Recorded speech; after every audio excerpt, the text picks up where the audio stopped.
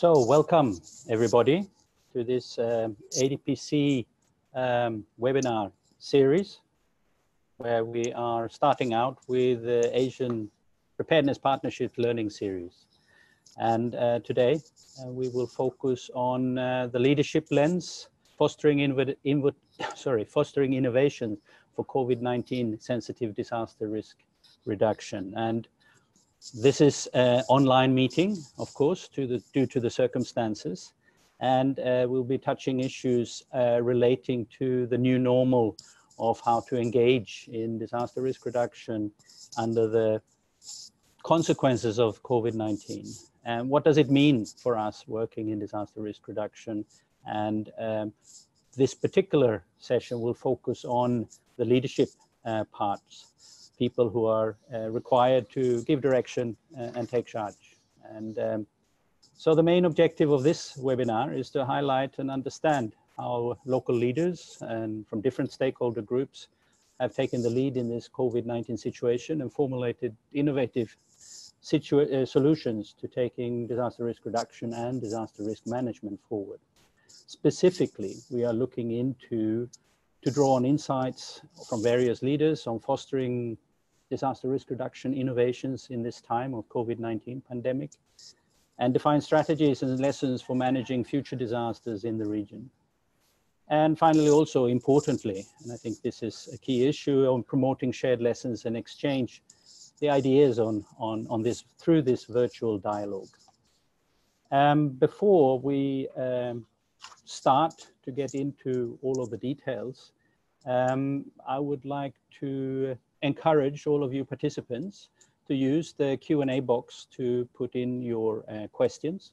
We will have some time to attend to some of the questions, and we are also committed to later on look into all of the questions that have been submitted, and in a form that will be put forward later on, be able to provide feedbacks insofar as that's practicable, because we may not be able to address all of the questions that may be put.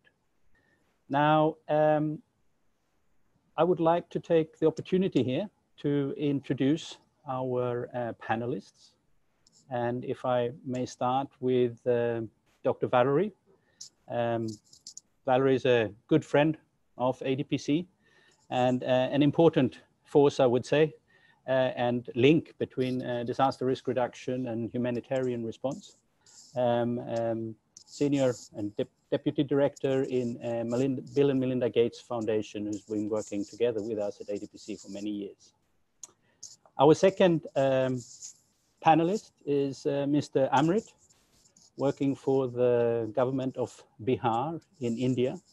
Also a good friend who's always very innovative and coming up with good ideas in many areas. So I'm looking forward to his contribution to this webinar in terms of ideas and issues in response to how to work under these COVID-19 situations. From Myanmar, our third panelist, Mr. Thein, Executive Director of the Capacity Building Initiative there, and always coming with positive engagement with us and others, and is of course a very central person in the civil society of Myanmar. Moving on, we have Major General Sudanta from Sri Lanka. Again, a central figure there, of course, in the Sri Lankan's disaster management, and a key person for ADPC and others to work with in the areas of response to disasters and management of disaster risks.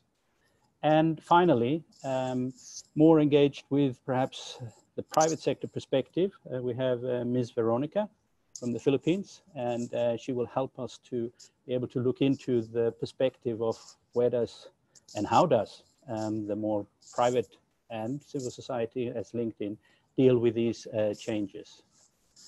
With that, I would like to move forward and like to invite our first panelist, and I'm not really sure if you invite somebody to the floor in a webinar like this, but I would like to invite you, Valerie, to perhaps elaborate on the issues of how do you see the changing role of leaders in this unprecedented time of COVID-19? And if you could after that, perhaps elaborate on examples of witnessing effective leadership in tackling the unprecedented crisis situation.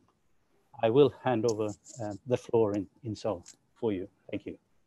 Thank you, Hans, and thank you to ADPC to organize that. I'm so grateful, and I'm really kind of honored to have a so rich panelist with me and from across the world. I just wanted to say that it's almost humbling for me to be here in the middle of the US while we are talking about the COVID, but actually talking to in Asia, and this is a really good experience. I think to start, I just wanted to put in perspective the crisis we are living in. The first thing, if you look at COVID, it starts with the health crisis, but it's more economic crisis, but it's actually a human crisis that we are having now. And when you look at that, we have to see it in a kind of a different perspective, because it's not the normal disaster, it's not the normal humanitarian, it's not the normal crisis, health crisis that we have seen. And the fact that the COVID is a pandemic, that is another perspective. That means that it's, I think, for the 100 years, the first time where most of the countries in the earth are affected. That means that each country have to make decision. And I think it enhanced the fact that as local leaders, as leaders, each countries, their acts will make a difference on how their people are coming. And I think this is making a big difference in this crisis, in the way we need to think about the crisis, because although it's a health, it's a human, because individual behavior actually transfer are important for the community and the group safety, and that is difficult. And one of the things that for me, I've put some element or some words that may look like opposite or not opposite, but I think for me, this is what this crisis enables us to look at. As a leader, first, it's a crisis that is global, but local as well. That means that as a leader, they have to see what is going on. It's new for everybody, but we can, especially Africa and Asia, not the China was in the second wave. That means that there's a lot of things that was done in other countries that we can learn from in the global, what have they done, and look at the scenario, but none of the other country or other situation will be the same as yours.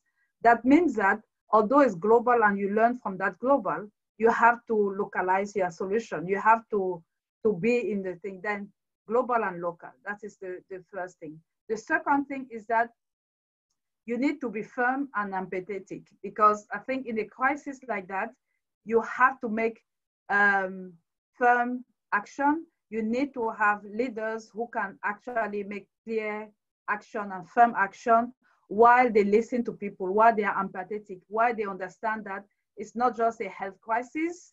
You cannot just say to people, just stay home and will be safe, because if people don't eat, if people cannot have their livelihood, then you have to listen to that empathetic part and understand the society and what does that mean. The other word that will open is like open and decisive. As a leaders, you have to be open to listen to all the different pieces, because it's a multi-sectorial, multi-crisis, but you need to be decisive, because there will not a wrong or right, they're all right solutions. But you have to do with the best that you have. And that means, bring me to the next one, you have to be having anticipation, but you have to be creative and innovative, because there's no way, every day is changing, and you have to have that flexibility to be able to look at it differently. And the more important, I think, is really the side that we are hopeful, and we have to start looking at leaders who listen to their people, leaders who bring everybody at the table, but also make the decision. I think some of the few examples I will have, we saw the way, I will take one example, South Korea, where they have a huge crisis at the beginning. They have a huge number of cases.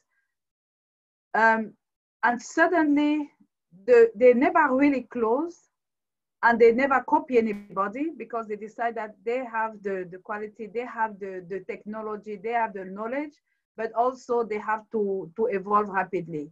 And they create a trust with the community, and that is important.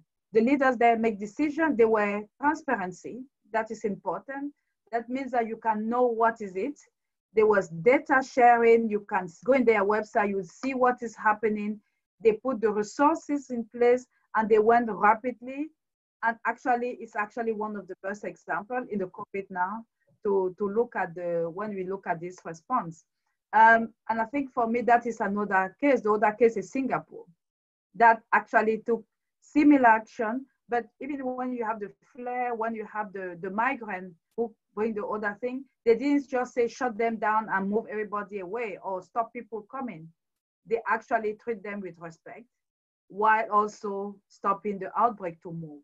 And I think these are some, and I'll take example like New Zealand, of course, it's a complete, but they are free of COVID because their leader took action rapidly, anticipating. One of the things that we saw in Africa especially is that the case in Africa rapidly stopped because leaders there quickly closed all the airport, closed like before even it's right there.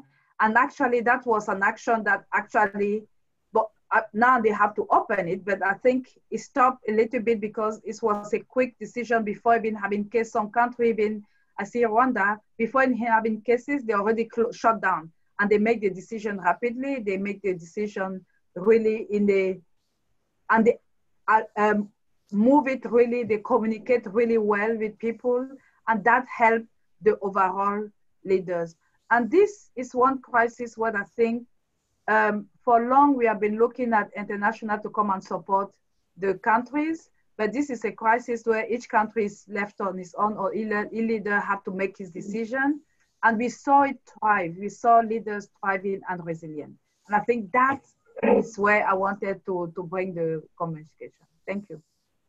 Thank you very much, Valerie. And I mean, in short, I think it's important in your outline there of, yes, it's a health crisis at essence, but that has economic consequences because of the shutdown, which then leads to human consequences and the human crisis.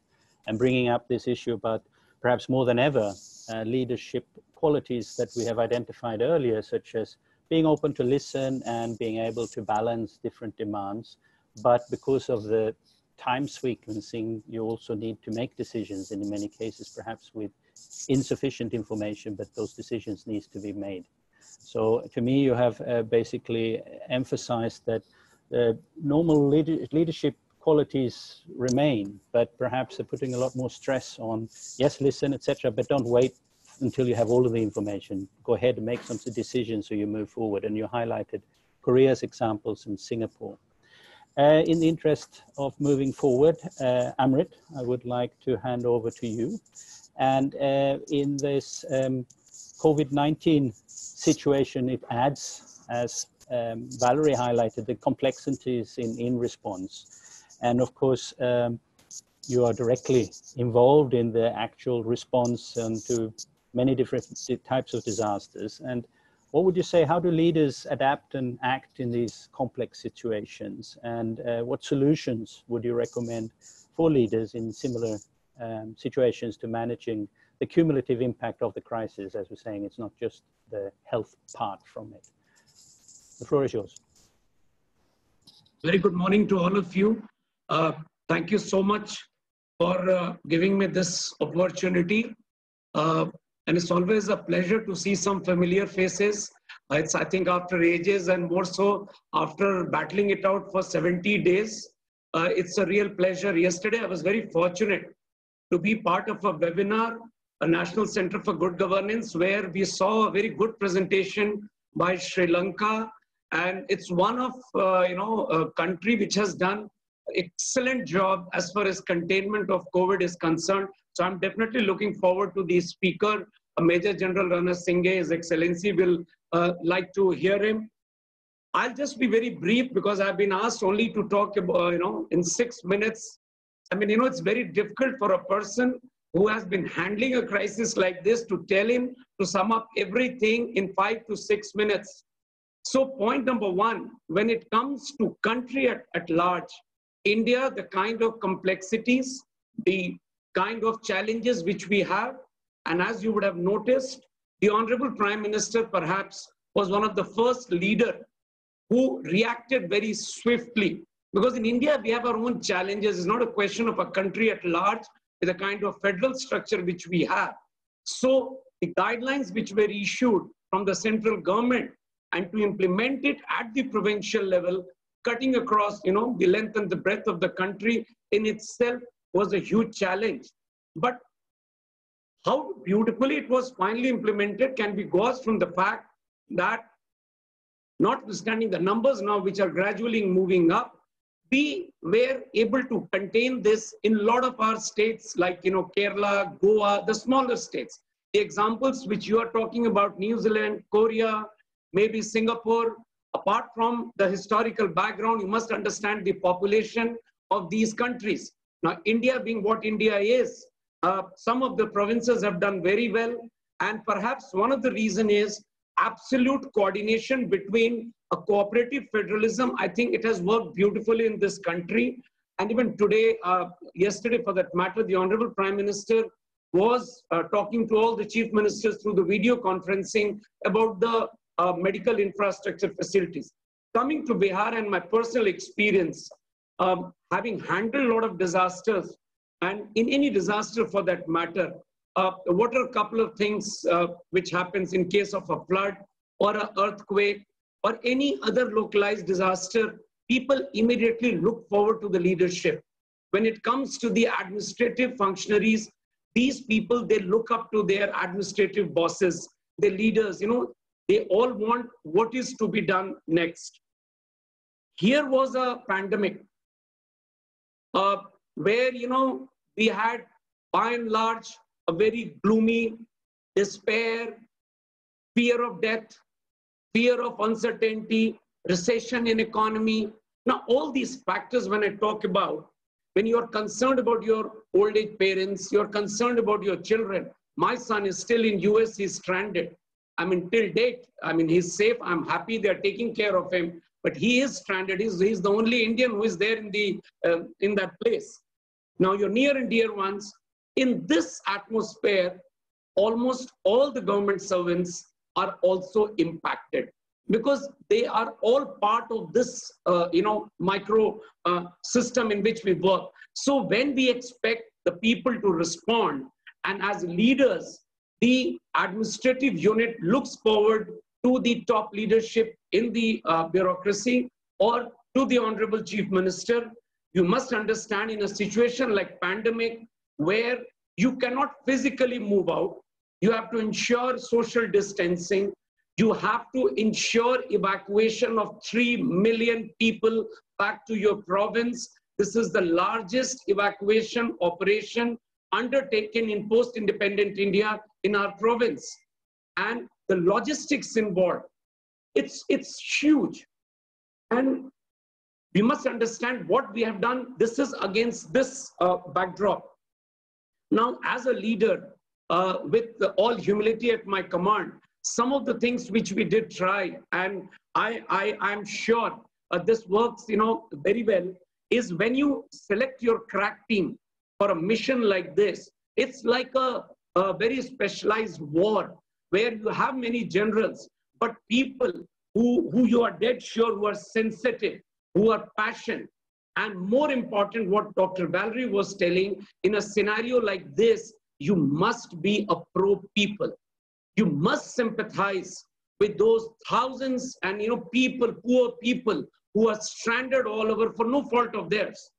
It was nobody's fault. There are many things which we cannot answer even today.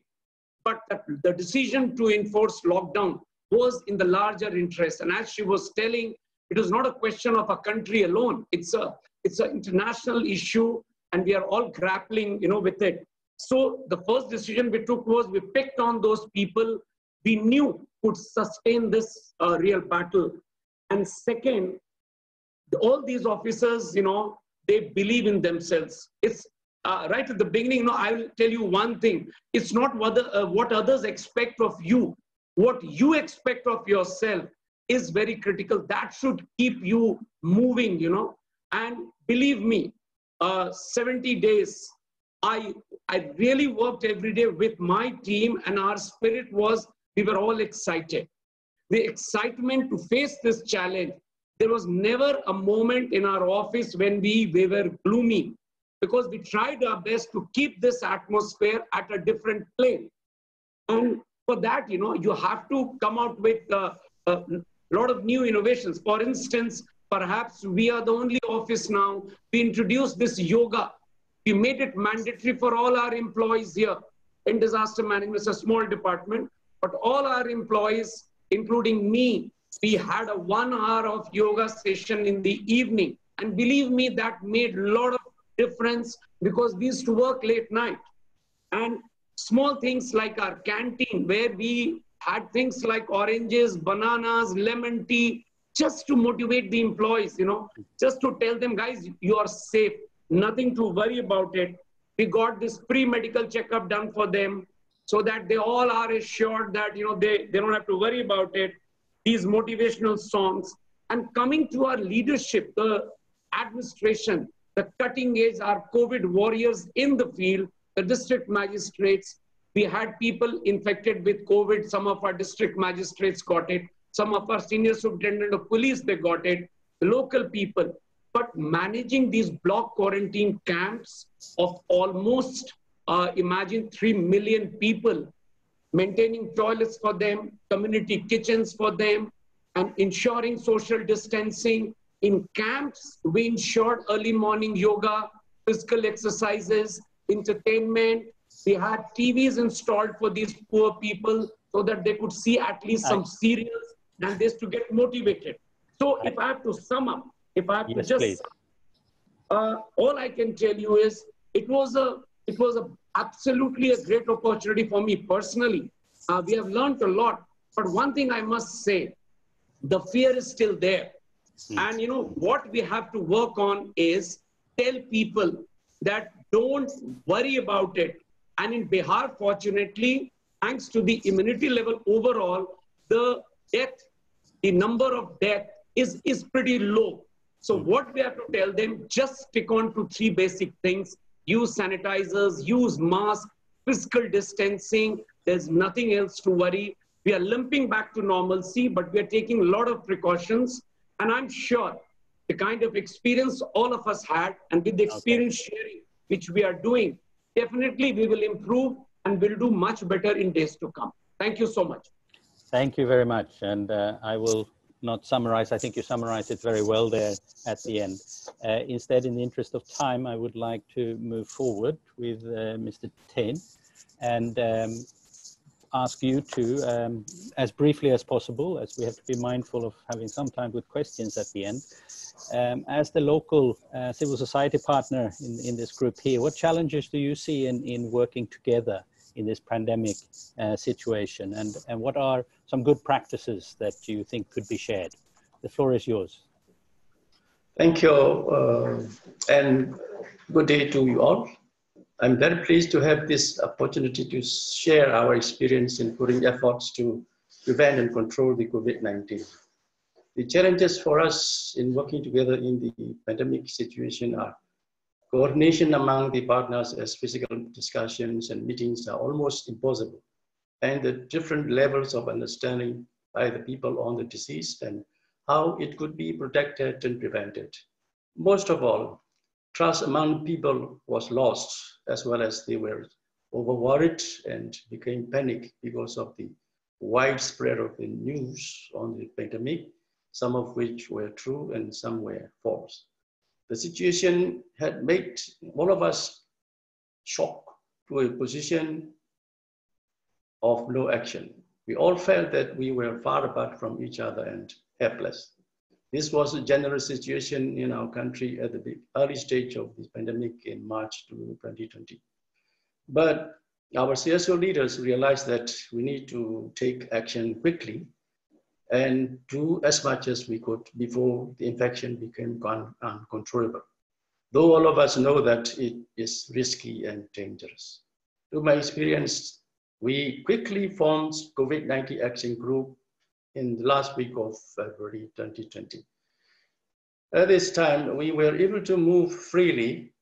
The action group was formed with the representatives of the members of the Myanmar NGO network, and immediately we met and discussed on what to do, how and where, by whom, for prevention and protection of the disease. As each of us or each of the member organizations belong to their respective community, the quick actions on awareness raising and education were designed and assigned among the group members and implemented in the communities. To have thorough understanding of the disease as well as how to protect from infection individually is key for preventing and controlling the disease. So the COVID-19 Action Group collectively mobilized funds among the members and disseminated the knowledge and understanding of the pandemic through distribution of IAC materials, awareness raisings by using loudspeakers and health speakers, and requesting the people to follow the instructions by the Ministry of Health and Supports, reminding them to stay at home, to wash hands frequently using soap and water or hand sanitizer, and to put on masks whenever they go out. Again, the alcohol, hand sanitizer and masks disappeared on the shelf of the stores due to the panic buying of the people, and this also made people overworried. Thus, the action group searched for materials and methods how to produce liquid soap, hand sanitizers, and woven cloth masks. The group made short and informative videos on making these three things and distributed to the community leaders with memory sticks as well as through Facebook account. The group also produced a large amount of liquid soap and hand sanitizer and put them in bottles and distributed to the communities on free of charge. Besides, for washing hands after getting off from a public transportation or coming into or going out of a shop, water should be available. Thus, the action group innovated steel basins at the bus stops or on the roadsides where the connection of water from a source is available. At the same time, the COVID-19 Action Group realized the need for development of guidelines for community-based surveillance activity, as well as guidelines for community-based facility quarantine, and the group members and supporters worked hard to complete the guidelines. A short video on discussion on stress management for the people who were put up at the quarantine centers as people under investigation. After that, all of the documents and video were shared to the communities as well as to the authorities, such as Yangon Region Department of Disaster Management and the respective minister of the Yangon Region government as for their helpful document. The activities of COVID-19 Action Group are effective and efficient by the good coordination with the regional government and the respective departments. The lessons we learned are provision of necessary information about the disease to the public through any available communication channels, and make up-to-date and correct information accessible is very effective in making the public prepared and protected. Another lesson is tracing the contact history of the infected person and put them under surveillance in quarantine centers, and if possible, test for virus is very effective in controlling the spread of the disease. And this is all from us, and thank you very much. Well, thank you very much. And I think just highlighting the point you mentioned first, this issue about losing trust and having to build that back, and how that was seen as a priority early on, as well as this making sure that information comes out.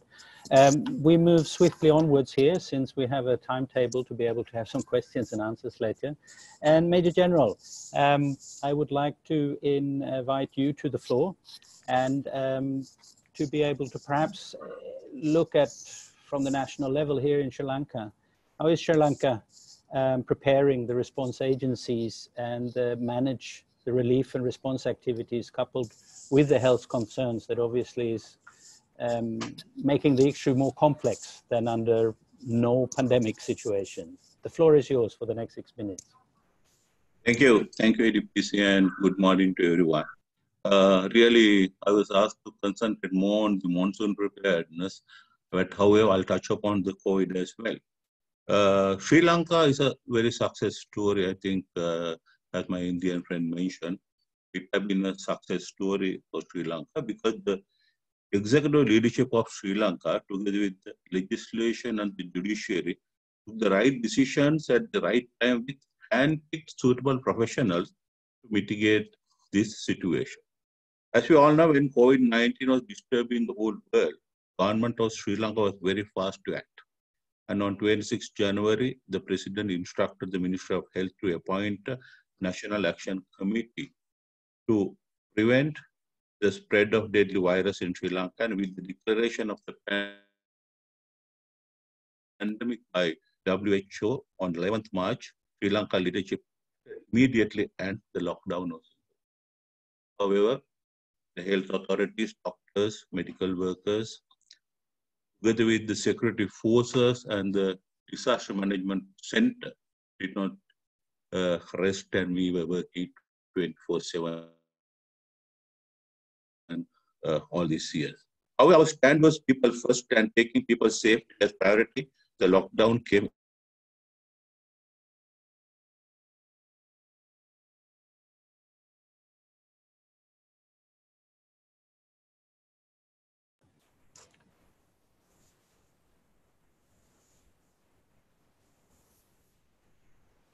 I seem to have lost the sound and picture here.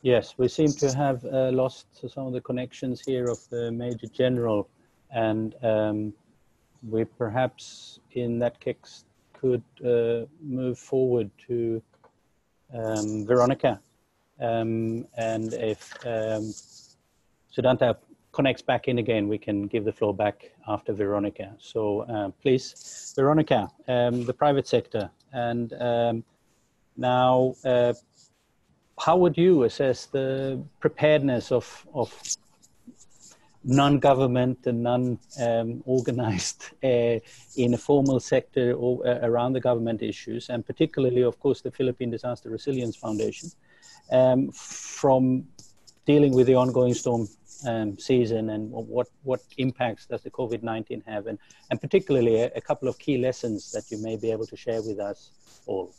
With that, I hand over the floor to you. Thank you, Hans. First, thank you. It's an honor to be part of this webinar. In response to that question, here in the Philippines, where preparedness for natural hazards are in place, the challenge now is how to operationalize it with the presence of the COVID-19. And this is important for us because the Philippines gets an average of 20 tropical cyclones in a year, and 50% of them may cause damage. Not only that, we are also preparing for a 7.2 magnitude earthquake that can happen anytime in our national capital region, as well as the ongoing threat of a volcanic eruptions. And therefore, responding to these will be greatly hampered in this time of the pandemic, and this will be via the delivery of essential and humanitarian aid due to limited mobility, logistics, access to affected communities, as well as ensuring the safety of our responders. And to help our network prepare for multiple disaster events, we developed risk communications materials to help them make informed decisions in preparation for other disasters while responding to and recovering from the impacts of the COVID-19 pandemic. In PDRF, we run an operations center which monitors weather systems, earthquakes, volcanic eruptions, and pandemics, and provide alerts and updates to our network. We also conduct tropical or tabletop exercises as part of our preparation. We also focus on business continuation, especially for the micro, small, and medium enterprises. As you know, the MSME is a pillar in our program because the MSME is the backbone of our Philippine economy. And as early as March, we already conducted surveys among them to check and monitor their status. And then we proceeded to conducting several webinars, develop tools and activities to reach out to them, and bring together experts and enablers from the government to help them make their businesses recover and responsive to the new normal. All of these are featured in our online platform we call CCUP, which is a one-stop shop opportunity platform for MSME business recovery in partnership with Connecting Business Initiative, UN OCHA, and UNDP. So overall, preparedness and resilience are really key factors that will determine our survival and the ability to adapt and thrive in the next normal. Over to you, Hans. Thank you for that very concise and I think highlighting the point of saying that, yes, there's a lot of preparedness and other things perhaps similar to other years, but with an extra effort of the assessment that you were talking about and ensuring that reaching out with information. And then, of course, your online resource, which is an important tool in this context. I see, Major General, you have returned. And I would like to take the opportunity here to give back the floor to you so you can continue where you were presenting. And we will look forward to your experiences and recommendations. So I'll hand over the floor to you for a continuation of your presentation. Thank you. Yeah, thank you. So, sorry for the technical little mistake. And however, coming back to the subject again, so as I mentioned, the leadership of Sri Lanka took full control, and COVID never went into the community in Sri Lanka. And really the success story was tracing and finding people, employment of national intelligence services, locking down, timely locking down, and provision of free medical care, then door-to-door supplies, door-to-door health and food deliveries, then free quarantine, and free COVID testing, swab testing, everything was done. And as at today, our total is only 1,946, out of which 1,421 is recovered and only 11 deaths. And we never went to the community. It has been always in clusters, and all our students in overseas countries were brought back to Sri Lanka, and all our employees who are in different countries, I mean, 50% have come back and others are also in the process of coming back. So country has come back to normal. We are again working. And then the second issue came up to Disaster Management Center for us, that is planning and preparation for next issue of southwestern monsoon. Now, planning and preparation for the monsoon connected with COVID, then dengue, then leptospirosis, commonly known as rat fever, all came together. And we, as we all know, Amphan cyclone came in. And with the Amphan cyclone, we had kind of a rehearsal and initial dry run to cater for disaster mitigation of all these issues, where we have been expecting worst case scenario in this year. However, we had our technical agencies working together with us from the beginning. From March, we started planning and preparation together with COVID, and then planning for this. So the technical agencies was mainly the security forces, the health authorities. Then we have the medical and the Med Department. We are National Building Research Organization. Then we have National Disaster Relief Center, the Irrigation Department. The media played a vital role. With that, when we had the Asian Preparedness Partnership under ADPC, thank you, and World Food Program, Asia Pacific Alliance for Disasters, UNDP, World Vision, Chamber of Commerce under SLPP, and Red Cross, etc. All these people came in together as a team, and even with lockdown and quarantine, we had continuous discussions, communications, and we worked together, did planning and preparation, and we conducted a number of media briefings, and then we had a number of appearances in social media and educating people. So coming down to field functions and field activities, what we did, disaster management committees were reactivated and disaster management center officials visited all vulnerable districts. We had about 6 to 7 vulnerable districts, and we conducted preparatory discussion with district disaster management committees for the mitigation of monsoon landslides together with COVID, dengue, and the rat fever. So identification of centers were done well in advance, keeping the health and safety guidelines with adequate health facilities, screening process, then including registrations and other preliminary arrangements. However, special emphasis was vested on safety of women, children, elders, and differently able people. However, everyone was informed of what, when, where, and how, what they are supposed to do. Technical and public early warning systems were established with electronic and social media, as well as leaflets. Posters, handbills, and small booklets were distributed to all relevant areas, and persons giving all vital information as well as do's and don'ts under medical protocols. Then safety center administrative instructions were issued describing all medical protocols, and plans were developed for continuation of essential services such as ambulances, electricity, drinking water, waste management, including disposal of sanitary and surgical waste with relevant authorities. All the ministries together with us, we have been working around the clock. Then, however, forward positioning of SAR teams, search and rescue teams with equipment and gear was planned and executed.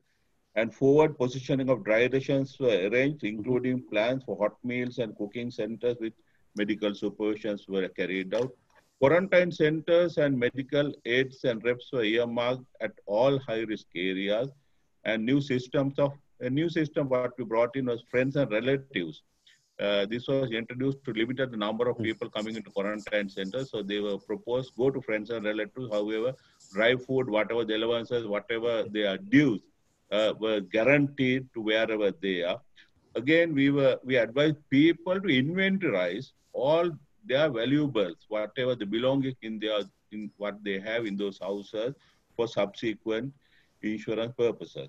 Over and above that, economic stimulus packages for business was provided very early by the government, like Task Force for Economic Revival and Poverty Alleviation was established, where DMC and I was a member of that.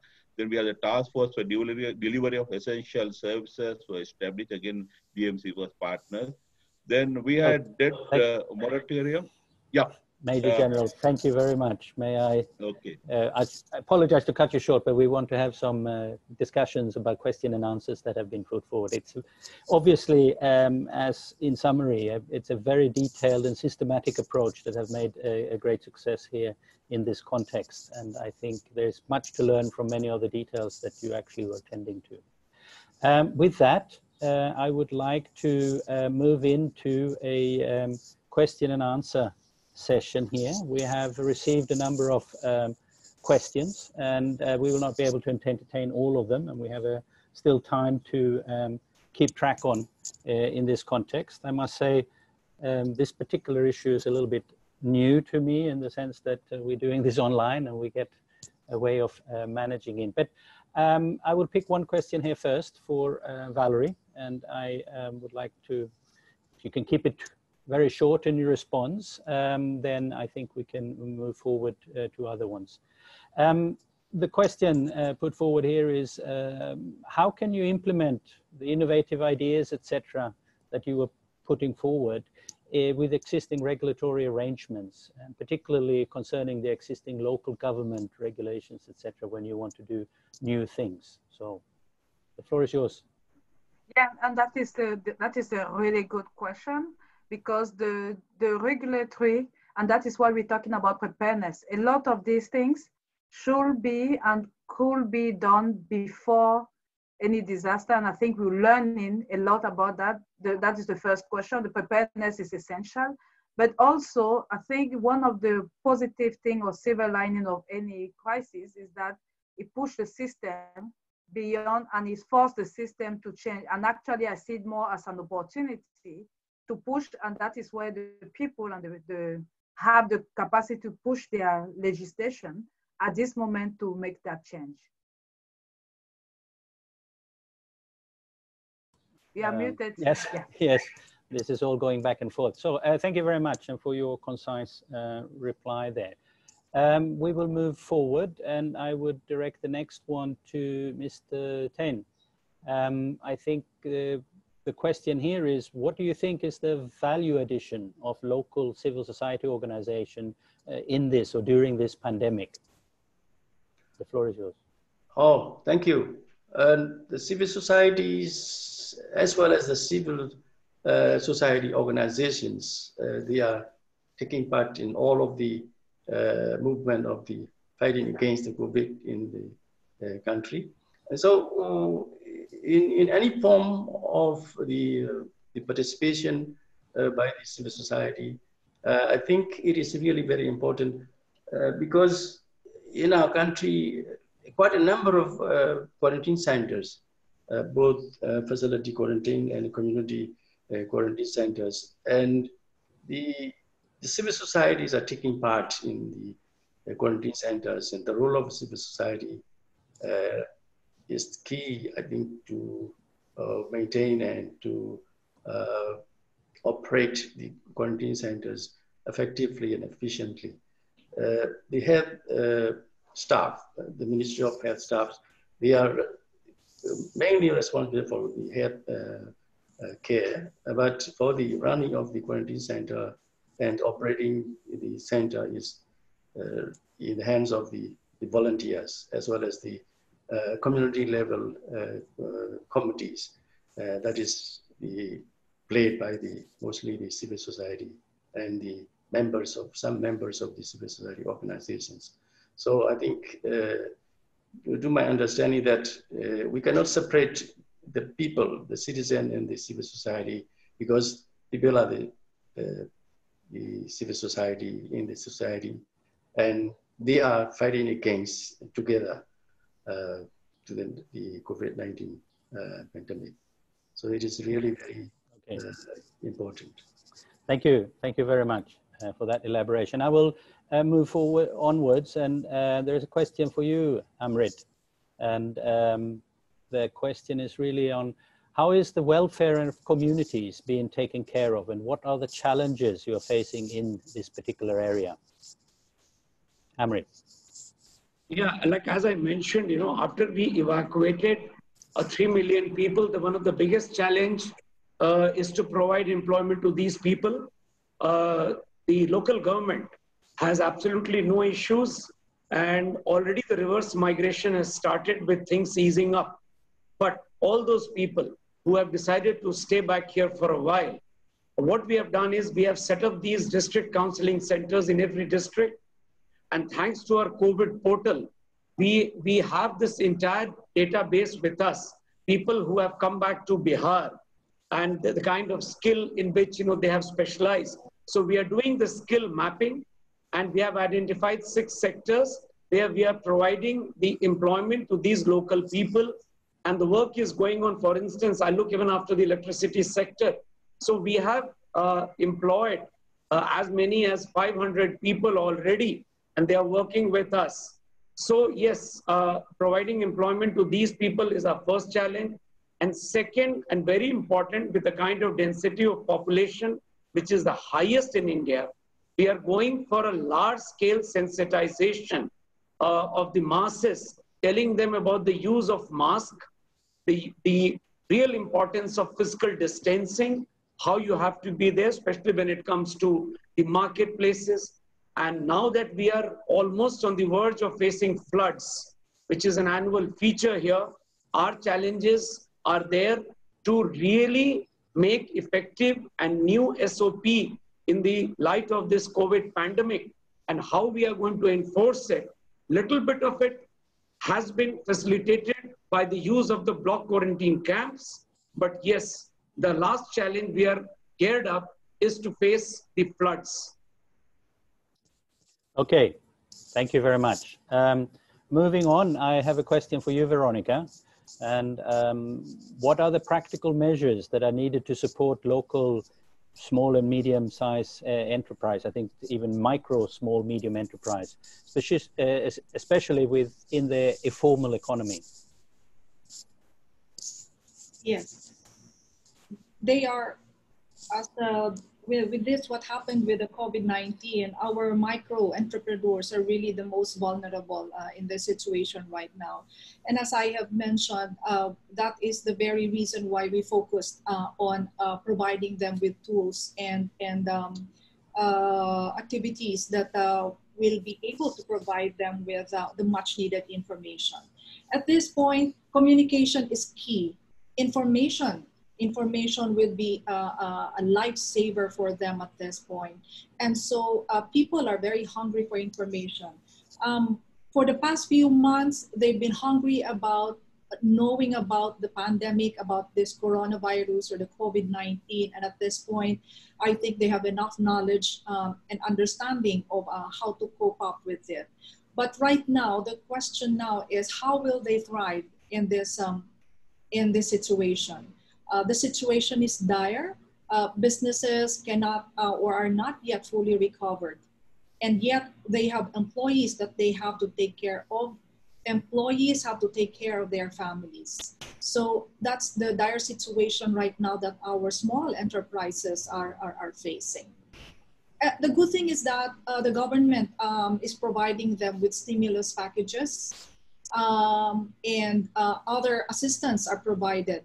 But then again, the issue right now is where to get the right information. A lot of fake news is in the social media. So how do we make sure that they get the right information? And that is why we came up with this one-stop shop platform to help them. So in that platform, all the necessary information, where to get loan, what kind of assistance they can get, not only from the government, but also among the private, within the private entities, insurances, that they can provide that, or they can get those information in one place. So that's one. And then second is we also, because Philippines is composed of so many islands, and, we focus on tourism. So in the case of tourism, we go from one island to the next in partnership with USAID, and we focus on their specific industry. And then we bring enablers from the government, from the bigger entities, from the bigger companies, to provide them with ideas, best practices, so that they can get inspiration from. So, and lastly, the thing is, as we go through all these activities, hope, as Dr. Valerie said, it is important that we communicate hope to inspire them that working together, we can actually overcome this COVID-19 and we will be much, much better. Thank you. Thank you. Thank you. Now, I have one last question here for Major General Siddhanta. Is there any mechanism to document community responses and satisfaction levels to improve your response in the relation of what you explained, or that very detailed down to local level? Keep your response brief if you can, so we have a little bit of a wrap up after this. I understand, if I understood your question correctly, you're asking about the documenting or the lessons learned, or how to how do we get information from the ground. Of course, yes, because we have very good public administrative system in Sri Lanka, which goes down to the lowest village level, then reporting again bottom-up system, and we have task forces with number of economical stimuluses awarded for the people, and there are call centers, reporting mechanisms, reporting centers, all that is done. Of course, some universities have already started on case studies and getting information back, and as at now, I have one proposal on my table. Again, we are going to activate and join up with these universities, and I'm sure other public and private agencies also will join up with us. So we are in the process of collecting these things, and of course DMC will be the most important data center. So we will have all this information and we'll provide it to all the authorities, even our friendly members, partners with all those people, and government is working on that. Well, thank you very much, and thank you all for responding. As I mentioned before, we have collected the questions, and later on you will find a website where we will have follow-up and try to make sure that there is responses to all of that. We are running out of time here, and we're coming into the second to last session here. I will ask you all for a key message, and I would want you to keep within the time of less than 60 seconds. So nothing elaborate here. We just want to get some capture issues of some key measures or some key messages as we move forward in this work. And Valerie, I'll begin with you. The clock is counting. Thank you. I think for me, it's like the hope, but more important, leaders have to put their people at the center of their response, and putting them at the center and having them provide the solution themselves. And it's together that we can make it. Thank you. That was very quick. Amrit, a key message or key message.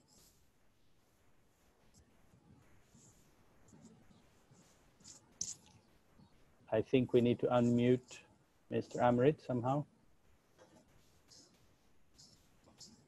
Yeah, I would just like to be very brief. It's to infuse a sense of hope amongst the people at large. Be positive, and as far as the administration is concerned, teamwork makes dream work. Thank you. Okay, I think we can start putting all of these slogans together in a list later on. Thank you very much, Amrit. Moving forward there, Mr. Thein, what would you sum it up in a key message? All right. I think my message is that do not worry too much.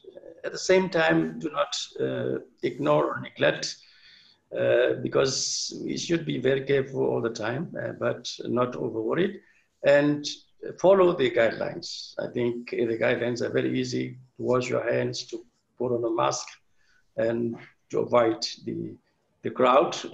So social distancing. I think this is the key message for me. Thank you very much. And Major General Tudanta, what would your key message be in very short sum? Yeah, it's really the leadership and fast decision making and prompt action, economical revival, and final, it's most important is the discipline of people, adhering to medical protocols and health advisors, because it's not over till we find vaccination. We have to be very careful. If you neglect yourself, you are neglecting your village, town, and you are neglecting your whole country. So everybody must be aware of and be disciplined. Thank you for that. And moving swiftly forwards, Veronica, you ended up always last, but in this case, I mean, you have the last word. So, I mean, that is a compensatory issue. Please, what would you put forward as your key message? It will have to be coordination and collaboration, because we can talk of strategies all day, but eventually coordinating and collaborating will make all these strategies work. And it has to be multi-sectoral approach. And that is why for PDRF, it is important that we work through field prep of the APP, where we can ensure that different stakeholders can work together in strengthening the capacity of local stakeholders. So better coordination in preparedness and response, considering that the Philippines is one of the world's most disaster-affected countries. Thank you. Thank you very much. And I don't really know how you do in a webinar when you normally ask for a round of applause for all our panelists, but I suppose it's a virtual one of this. Thank you so much for your insights and your information. I will ask the technical staff here to perhaps put up a backdrop here with the website address for where you in the near future will be able to find not only a recording of this webinar, but also we will provide feedback on comments and questions and answers, etc., for those many questions that came in that we could not entertain. I would like to make a special thanks to all of the staff in my organization here who has managed to make this smooth. This is the first time actually I'm really trying to manage a webinar of these sorts, and I am very appreciative for how smooth that made. And of course, for all of you who were clocking in, so to say, and were part of this webinar, we are going to move forward and have additional webinars. So keep this website in mind and look it up. And I'm sure if you find interesting topics, we will move forward. I would like to extend my thanks again to the panelists, and I hope that in the not too distant future we may meet physically. And in the meantime, I hope we will have the opportunity to meet. I don't like the word virtual and work online. Virtual has a connotation of not being real, but I think this is very real. So thank you very much. And I think with that, not knowing again exactly how you end a thing like this, again, thank you all. And I wish to be in contact with you shortly again. Thank you very much.